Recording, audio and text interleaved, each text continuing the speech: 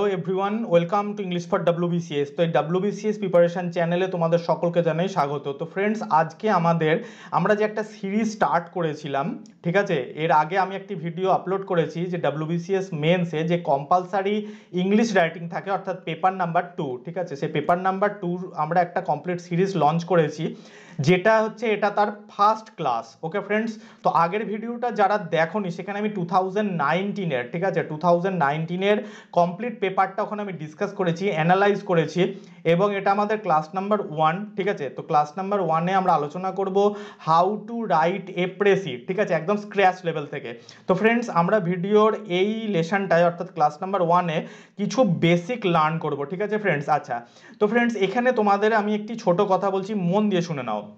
Friends দেখো, অনেকে হয়তো এই বেসিক কথাটা শুনে অনেকে হয়তো এই ভিডিওটা স্কিপ করে চলে তোমরা ক্লাস নাম্বার 2-তে চলে যাবে, ক্লাস নাম্বার 3-তে চলে যাবে, কিন্তু সেটা করো না ফ্রেন্ডস। কেন করবে না সেটা আমি তোমাদের এখানে ডিসকাস করে দিচ্ছি। দেখো ফ্রেন্ডস, আমরা দেখি যে আমিও তো ভালোই লিখে আসলাম, ঠিক আছে, তাহলে সে কেন টপ হলো? সে একটি কোশ্চেনে, ধরো প্রেসি রাইটিংয়ে সে হয়তো 40 মার্কস আছে, 40-র মধ্যে ও 30 পেলো, আমি কেন 15 পেলাম? ঠিক আছে, আমিও তো প্রেসি ভালো করে লিখেছি। তো ফ্রেন্ডস, সবসময় মনে রাখবে, টপ হওয়ার জন্য খুব বেশি অ্যাডভান্স হওয়ার দরকার নেই ফ্রেন্ডস। তোমার যদি বেসিক খুব ভালো ক্লিয়ার থাকে, অর্থাৎ তোমার যদি স্ক্র্যাচ লেভেল থেকে তুমি যদি শিখে থাকো এবং তুমি যদি খুব ছোটোখাটো ম্যাটারের ওপরে বেশি ফোকাস করো, আমার মনে হয় তুমি বেশি বেনিফিটেড হবে। এবং পিএসসিও তোমার কাছ থেকে সেটাই চাইছে, কারণ পিএসসিও জানে যে, অর্থাৎ WBCS পরীক্ষা যারা দিচ্ছে তাদেরকে এ লট অফ সাবজেক্টস পড়তে হয়, যেখানে অপশনাল সাবজেক্ট আছে, ঠিক আছে, যেখানে history, geography, polity, economy, math, science, GI, কত কিছু সাবজেক্ট আছে। তা সেই সাবজেক্টগুলো সব কটাকে সমানভাবে তুমি রেডি করছো এবং তার মধ্যে তুমি খুব সুন্দরভাবে রাইটিংও করেছো। তোমার যদি বেসিক ক্লিয়ার না থাকে, তুমি কখনোই ভালো রাইটিং করতে পারবে না। যার জন্য ফ্রেন্ডস, তুমি বেসিককে কখনোই স্কিপ করবে না। যারা আজ পর্যন্ত টপার হয়েছে বা যারা টপ করছে বা ফিউচারেও যারা টপ করবে, মনে রাখবে ফ্রেন্ডস, তারা খুব ছোট ছোট বেসিক ম্যাটারগুলোকে খুব সুন্দর রাখে। অর্থাৎ যে তোমার খাতাটা চেক করবে সেটাই বুঝতে পারবে যে তোমার বেসিকটা খুব ক্লিয়ার। ওকে ফ্রেন্ডস, তারপর তো লিখতে লিখতে বা চাকরি পাওয়ার সময় তোমাকে যে ট্রেনিং করানো হবে, সে ট্রেনিংয়ে তো তোমাকে বলেই দেওয়া হবে যে তুমি কিভাবে রাইটিং করবে, কিভাবে তুমি মেমো লিখবে, কিভাবে কাকে কি লিখবে, ঠিক আছে, মানে কোন তোমার হায়ার অথরিটিকে লিখতে গেলে তুমি কি ধরনের ল্যাঙ্গুয়েজ ইউজ করবে। ওকে, এগুলো তো তারা তোমাকে সব শেখাবেই, কিন্তু তোমার যদি বেসিক ক্লিয়ার না থাকে, তোমার রাইটিংয়ের মধ্যে যদি বেসিক লেভেলটা খুব নড়বড়ে তুমি যদি প্রমাণ করে আসো, তুমি যদি ক্লজে, ফ্রেজে, এইসব জায়গাগুলো যদি ভুল করে থাকো, তুমি যদি বোম্বাস্টিক ওয়ার্ড ইউজ করে দাও, তোমার যদি প্রিপোজিশনের ইউজ ভুল হয়ে থাকে, তোমার যদি আর্টিকেলের ইউজ ভুল হয়ে থাকে, তাহলে কিন্তু ফ্রেন্ডস তোমার অনেক মার্কস কাটা যেতে পারে।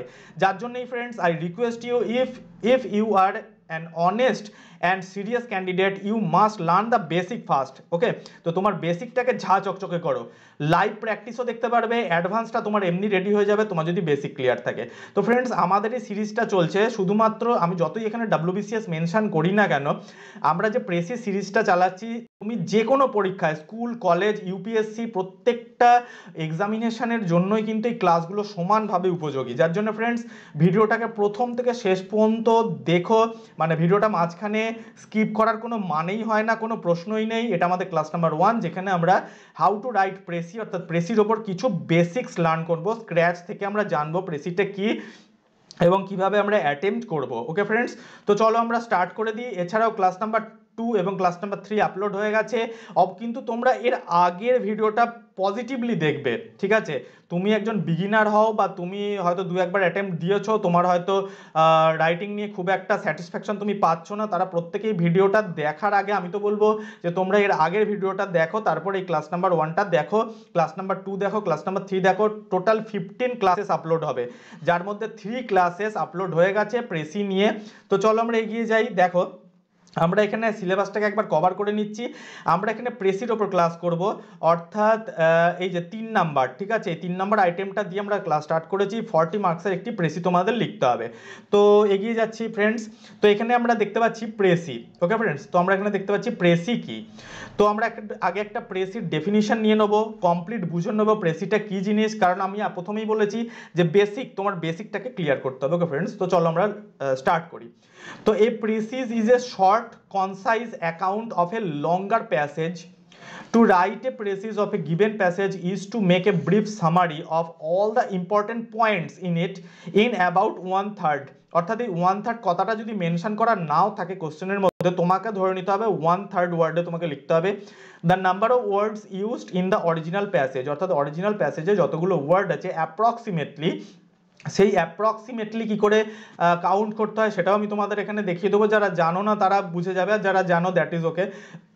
You should be careful that the balance and proportion of the points in the precis correspond to that between the same points in the original passage। অর্থাৎ তুমি কিন্তু বাইরের থেকে কোনো প্যাসেজ নিয়ে এসে মানে সরি কোনো পয়েন্টস নিয়ে এসে এর মধ্যে যুক্ত করে দিতে পারবে না প্রেসির মধ্যে, আর সেটার যেন ব্যালেন্স আর প্রপোর্শনটা মানে তুমি যেন কেয়ারফুলি ওটাকে মানে কিপ করতে পারো, ঠিক আছে? এরম নয় যে তুমি ব্যালেন্স বিগড়ে দিলে বা তোমার যে প্রপোর্শন ছিল, অর্থাৎ ধরো অ্যাক্সিডেন্টের প্রপোর্শন আর গাড়ি চালানোর প্রপোর্শন, ধরো এটা রয়েছে 5 এটা রয়েছে 6, কিন্তু তোমার লেখার মধ্যে দেখা গেল যে 6টাকে তুমি 2 করে দিয়েছো আর 5টাকে করে দিয়েছো হয়তো 10। ওকে, তাহলে দুটো প্রপোর্শন তোমাকে ঠিকঠাক মতো পয়েন্টসগুলো প্রপোর্শন মানে প্রপোর্শনালি তোমাকে বার করে লিখতে হবে। ওকে, আমরা অবশ্যই এগুলো সবই দেখবো একটু একটু করে।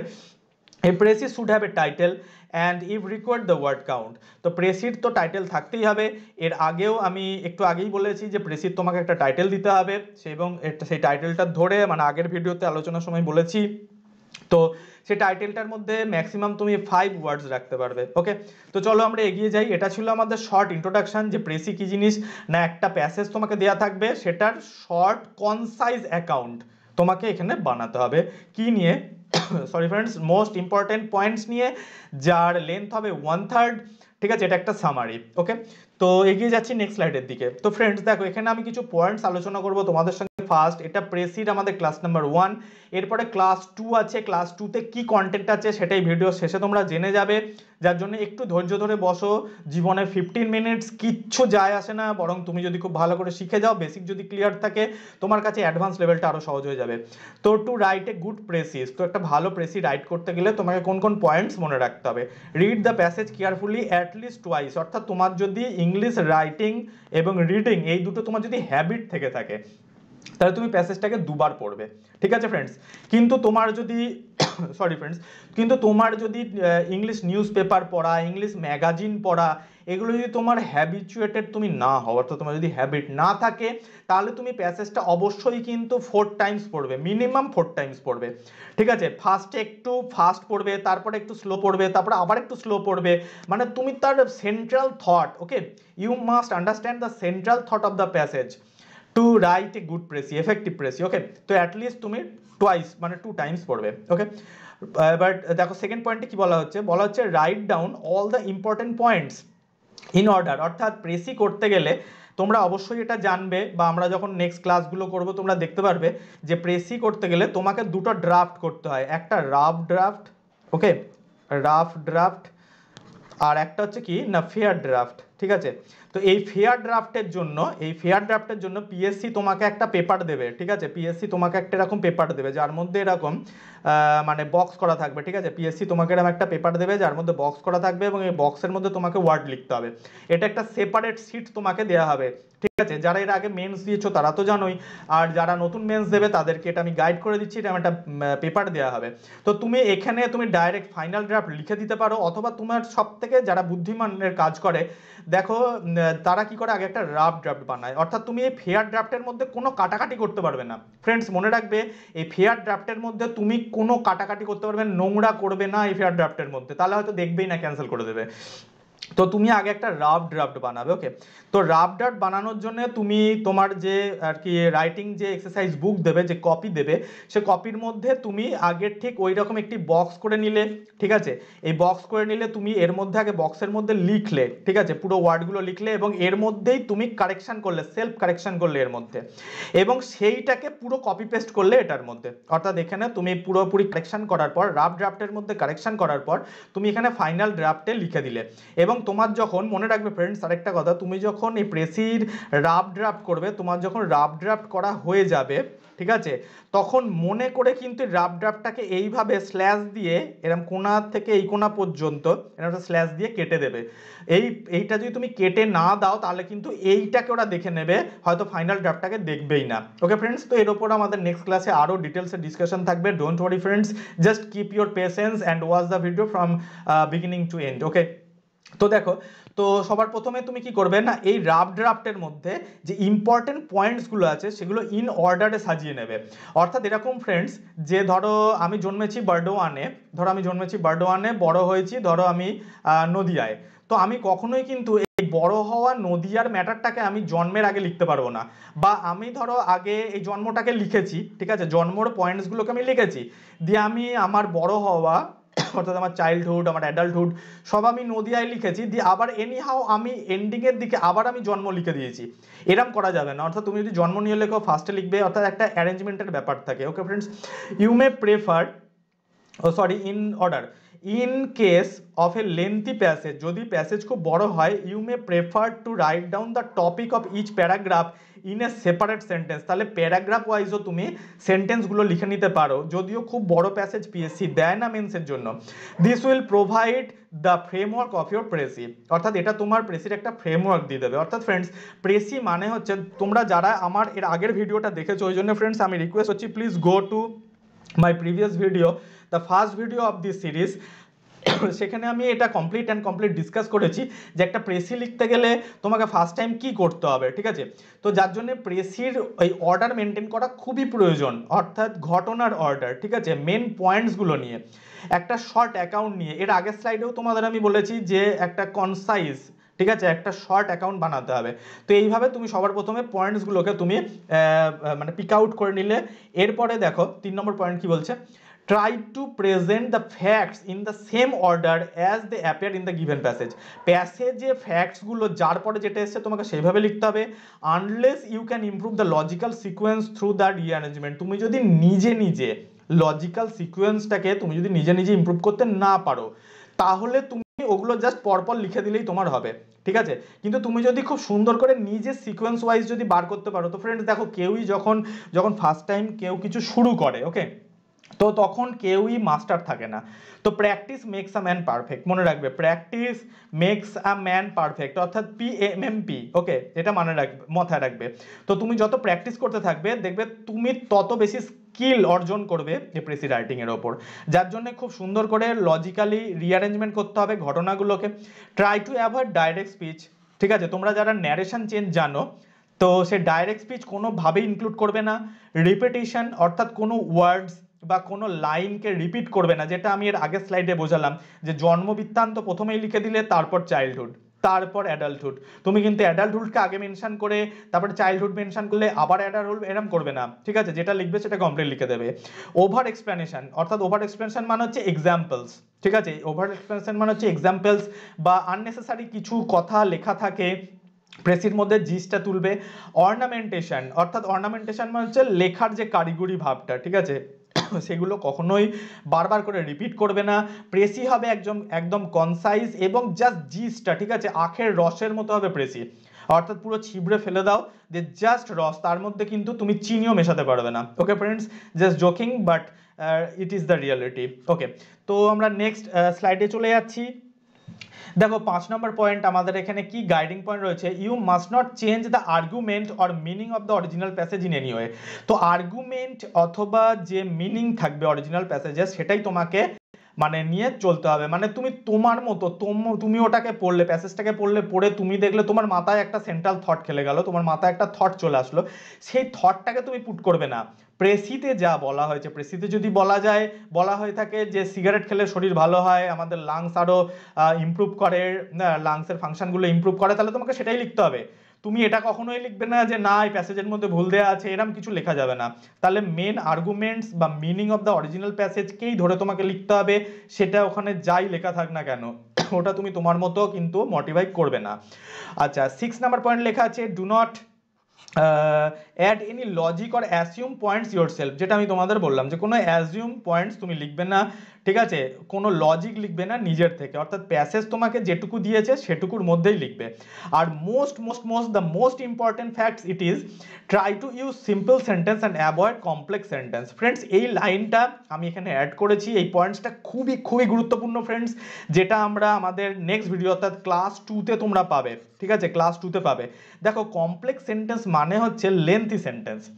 ঠিক আছে, তো প্রেসি তো তোমাকে বেশি লেন্থি লেখা যাবে না, অর্থাৎ প্রেসির একটা লিমিটেশনস আছে। তুমি যদি একটা ফ্যাক্টকে বা একটা সেন্টেন্সকে যদি অনেক বেশি লেন্থ করে ফেলো, তুমি নেক্সট ইম্পর্টেন্ট পয়েন্ট হয়তো তুমি ইনক্লুডই করতে পারলে না, বারবার কাটাকাটি করলে তোমার টাইম ওয়েস্টিং হবে, তো তোমার রাফ ড্রাফটটাও খিচিবিচি হয়ে যাবে। তো রাফ ড্রাফটটা প্রচণ্ড বেশি আর কি নোংরা যদি হয়ে যায়, ঠিক আছে, একদম যদি মানে ফিলতি রাফ ড্রাফট তুমি যদি করো, তোমার ওখান থেকে জিসটা তুলে ফাইনাল ড্রাফটে লিখতে তোমারও প্রবলেম হবে। ওকে, হয়তো ভুলভাল ওয়ার্ড লিখে ফেললে, যার জন্য complex সেন্টেন্সকে complete and complete avoid করবে, সিম্পল সেন্টেন্সের ইউজ করবে। তো ফ্রেন্ডস ক্লাস 2-তে আমি কমপ্লিট সিম্পল সেন্টেন্স দেখিয়েছি, অর্থাৎ how to shorten a sentence. ঠিক আছে, ক্লাস 2-তে তুমি কি পাবে, how to shorten a sentence, অর্থাৎ একটা সেন্টেন্সকে তুমি কি করে শর্ট করে সেম মিনিংয়ে লিখতে পারো, যেখানে আমরা 5 টাইপস অফ সিম্পল সেন্টেন্স আমরা ডিসকাস করেছি, এক্সাম্পল ওখানে আমরা ডিসকাস করেছি। তো ফ্রেন্ডস এই পয়েন্টসগুলো তোমাকে মাথায় রাখতে হবে তুমি যদি একটি ভালো প্রেসি লিখতে চাও। ফ্রেন্ডস এই ভিডিওগুলো ট্রাই করবে, যদি একবারে বুঝে গিয়ে থাকো ভালো, নাহলে আরেকবার দেখার জন্য। তো ফ্রেন্ডস আমাদের 7 নম্বর পয়েন্টস আমরা এখানে এসেছি। When trying to decide a title for the précis, ask yourself the question, what is the précis all about? তার মানে what is the passage all about? Okay friends, তোমরা দেখো তোমরা যখন টাইটেল দেবে, ঠিক আছে, প্রেসিতে একটা টাইটেল দিতে হয়, আমরা কোশ্চেনেও দেখে এসেছি এর আগের কি ভিডিওতে, যে যখন তোমরা প্রেসিটাকে লিখবে, ঠিক আছে, এবং তার যখন তোমরা টাইটেল দেবে, তখন একটাই ওয়ার্ডস তোমরা নিজেকে কোশ্চেন আস্ক করবে যে প্রেসিটা কিসের ওপর, অর্থাৎ what is the passage all about, অর্থাৎ প্যাসেজের সেন্ট্রাল থটকে প্রথম থেকে বলা আছে, সেন্ট্রাল থট কি, এটা কি কোনো মার্কেটকে নিয়ে লেখা হয়েছে, নাকি কোনো ভাইরাসকে নিয়ে লেখা হয়েছে, নাকি কোনো সোশ্যাল ইস্যুসকে নিয়ে লেখা হয়েছে, নাকি স্কুল চিলড্রেনদের মানে লেখা হয়েছে, নাকি পাবলিক ভেহিকেল নিয়ে লেখা হয়েছে, পাবলিক ট্রান্সপোর্ট নিয়ে লেখা হয়েছে। ঠিক আছে, অল অ্যাবাউট মানে প্যাসেজের যে মেন সেন্ট্রাল থট সেটার উপরেই তোমার এই টাইটেলটা হবে। তো ফ্রেন্ডস এখানে দেখো একটি ছোট্ট নোটিস আমরা দেখতে পাচ্ছি, ইট ইজ পার্ট 1 ভিডিও, এটা আমাদের পার্ট 1 ভিডিও ছিল, অর্থাৎ class number 1। Part 2 has been uploaded live examples in part 3, অর্থাৎ আমরা প্রেসি লাইভ এক্সাম্পল নিয়ে আমরা একটা প্র্যাকটিস করেছি, সেটা পার্ট 3-তে। আর পার্ট 2-তে আমরা কি করেছি না, কিভাবে কমপ্লেক্স সেন্টেন্সকে আমরা সিম্পল করব, আর প্রেসিতে কি ধরনের সেন্টেন্স ইউজ করা উচিত সেগুলো আমরা ডিসকাস করেছি। তো ফ্রেন্ডস এই ভিডিও ডেসক্রিপশানে তোমরা এই ভিডিওর লিঙ্কগুলো পেয়ে যাবে, পজিটিভলি চেক আউট করবে, এবং এই সিরিজটাকে আমরা যেন এগিয়ে নিয়ে যেতে পারি, যার জন্য আমাদের মোটিভেশন দেবে লাইক করে এবং ভিডিওগুলোকে শেয়ার করে। তো ফ্রেন্ডস আমাদের ক্লাস নাম্বার 2 আপলোডেড হয়ে গেছে, যেখানে আমরা দেখেছি how to make short sentences, এটাও আমাদের এই প্রেসিরই পার্ট। আমরা কি দেখেছি ফ্রেন্ডস না, class number 1 two class number 3, ঠিক আছে, যেখানে আমরা প্রেসি ডিসকাস করব, অর্থাৎ প্রেসির ওপর আমরা 3টে ক্লাস করব। তো ক্লাস নাম্বার 1 আমরা আজকে এখানে দেখলাম, ক্লাস নাম্বার 2টাকে আপলোড করে দিচ্ছি, ক্লাস নাম্বার 3টা পজিটিভলি তোমরা দেখে নেবে। তো ফ্রেন্ডস এই ছিল আজকের ভিডিও। আমরা চেষ্টা করব যে আরও বেশি কিভাবে এই ভিডিওটাকে মানে এই সিরিজটাকে আরও কিভাবে বেশি ইমপ্রুভ করা যায়, এবং report writing, letter writing, composition writing, translation রাইটিংয়ের ক্লাসগুলো কত তাড়াতাড়ি আপলোড করা যায়। Please subscribe our channel, help us, thanks for watching.